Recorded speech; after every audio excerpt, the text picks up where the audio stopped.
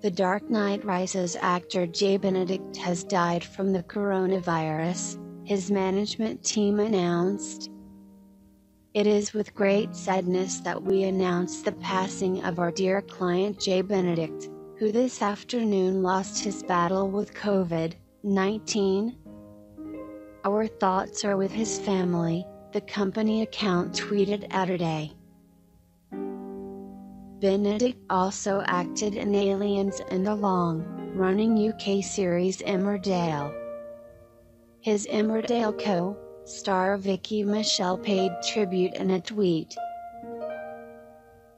"Hot to hear one of our most brilliant actors and kind lovely man Benedict has passed.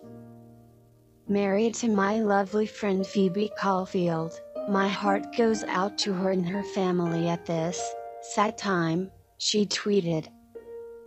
Benedict was 68 years old. The California-born actor had moved to Europe as a child and conceded that he sounded more English than American. In the UK, he found fame in one of the biggest TV soaps, Emmerdale, as well as TV detective drama Foyle's War, and was married to actress Phoebe Caulfield. His voice was as famous as his face, he conceded in his bio, having provided audio for documentaries, ads and video games.